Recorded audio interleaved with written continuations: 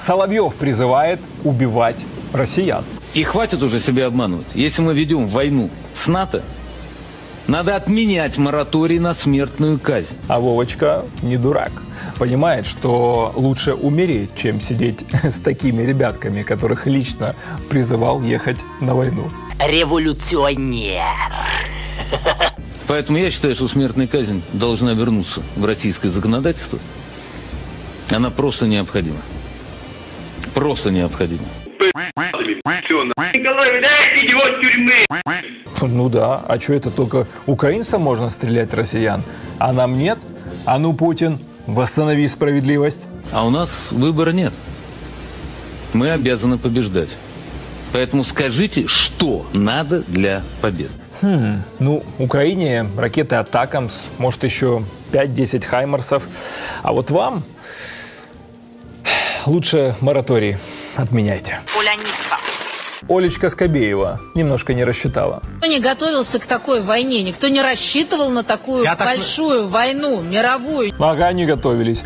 Ты еще скажи, что робот-собака – это ненужная херня.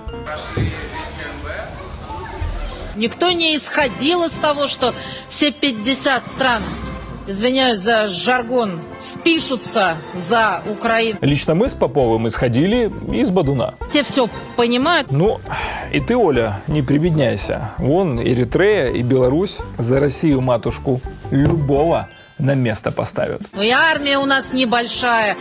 Ничего себе, вторая армия мира.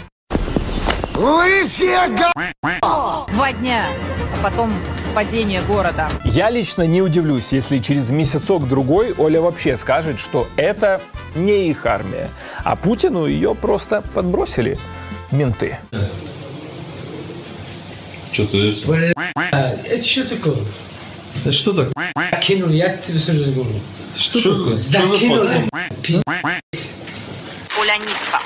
Муженек Марго Симонян придумал гениальный план, как победить НАТО. Я надеюсь, что, может, это тайный план. Мы показываем, что мы не можем сопротивляться войскам НАТО. Значит, войска НАТО, уже потеряв все берега, переходят границы Польши, Словакии, Чехии и все остальное, заполняют Украину.